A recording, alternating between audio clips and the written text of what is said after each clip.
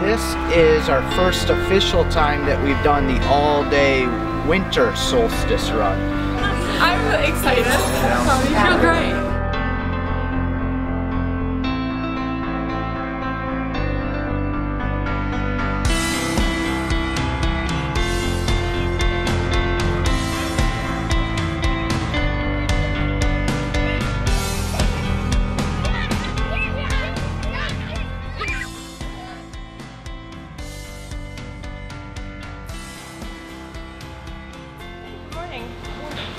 So I'm looking to try something new. What can I get today? I recommend the Democratic Republic of Congo coffee. Okay, why? It has a very good flavor to it. We're also doing a project there where we're raising funds to do a gender equality program. So would you like to try some? Yeah, that sounds awesome. Let's do it.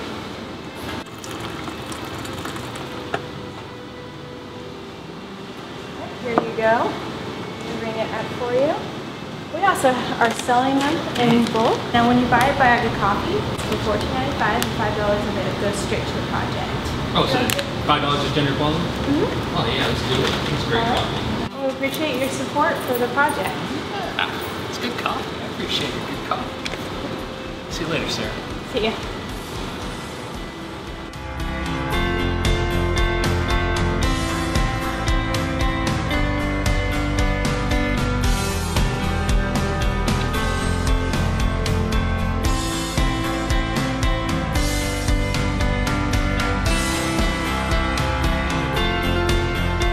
Well, I guess for starters, we're always looking for really good producers around the world, that we work with a lot of small growers around the world rather than larger states. So we're always looking for relationships where we can make an impact. And with the political change in Congo, really over the last year, even 2 years, it's gotten a little bit the opportunity for us to go in and work in that region really presented itself. What a cool cause it is, because you know, I drink this coffee every day. This is mile 15. I know how I feel when I'm treated unfairly because of my gender, but I can't even imagine what these women go through on a daily basis. I'm heartbroken for each time a woman struggles to feed or clothe her children, and if it were me, I would hope that there was someone out there who would care enough to do something. I want to show my daughter that gender inequality is not okay and that you can actually make a difference. You don't just have to sit by. One thing that's very important is communities around the world working together for a common objective. And in Solstice Run, it's an opportunity for people in the United States to come together, run, raise awareness, and raise funds as our friends in the Congo are working hard to produce the coffee that we purchase every day. I want to go to the Congo and run 7 marathons in 7 days. It seems, you know, people have done crazier things, but I haven't been out of the country too much. Just the word Africa is a heavy word. I'm just sort of concerned about being able to run 7 marathons in 7 days. That's tough, and you know, if I can hold up physically, I'm going for it.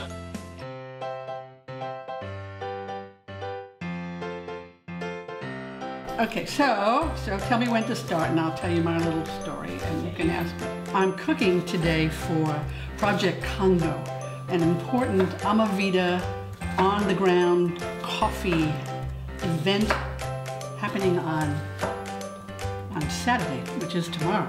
So I better get cooking here. I have traditional African recipes, something called sukuma wiki. In Swahili, that means they're stretching the meal to the end of the week. So maybe cooking is one way to unite us all. Certainly coffee is. We had eight runners that started this morning at 6:30 a.m. in front of River Rock Coffee in St. Peter, Minnesota, and joined us in the circle of runners here in Florida via FaceTime. So we had a remote connection where we had a satellite run happening at the same time that we had the main on-the-ground run of the 40 miles. So it worked out to be a fantastic way to get everybody involved without having excessive travel. And I think it's something that a lot of different coffee shops and cafes would love to be able to do in their local communities, and the levels of community involvement are much richer in that sense.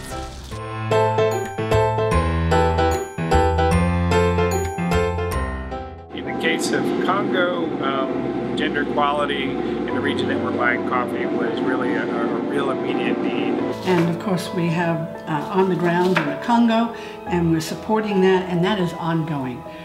The gender equality issue just hangs over Africa all the time. So the funding of Project Congo, one of the initiatives is using the GAL system, Gender Action Learning System, which is training partners on using vision mapping to show them the value of each of them in that relationship.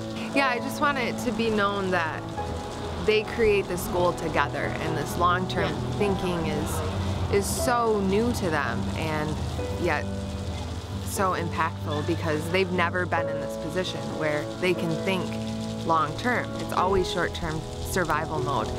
So they're mapping out their goals together, seeing the value of each of them within that relationship and appreciating that. And that cultural shift feeds down into their children, and if they learn it as a partnership, then they can teach it to the other partners. So we can train, if two partners can make it, they can teach it to their neighbors.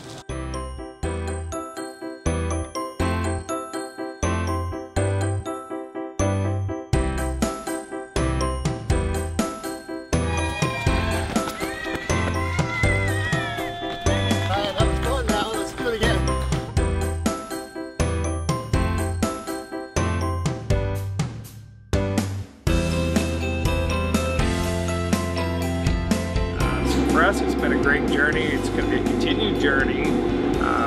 It also inspires our staff, because our staff really wants to work and make a difference as well.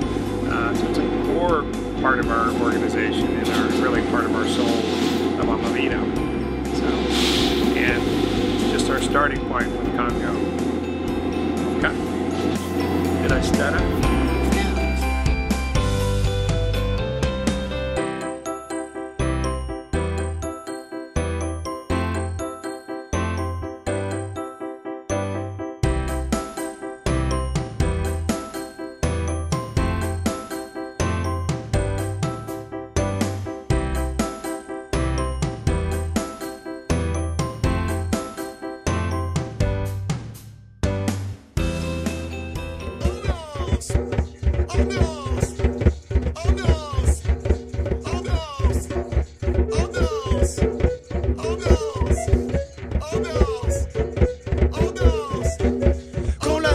Retentit, je veux aller danser sur la piste, mais tout le monde me regarde et me dit ton déhanché fait peur. Quand la musique retentit, je veux aller danser sur la piste, mais tout le monde me regarde, me dit que ton déhanché fait peur.